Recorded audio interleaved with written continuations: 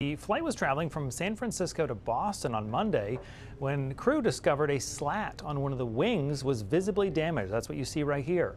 Kevin Clark was one of 165 passengers on the Boeing 757-200, which ended up being diverted to Denver. Passengers were put on a different plane and arrived in Boston later in the day.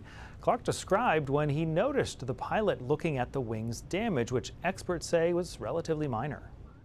He goes behind me, and I was kind of sleepy, so I wasn't paying much attention at that point. But then he goes back to the cockpit, and he comes on the PA.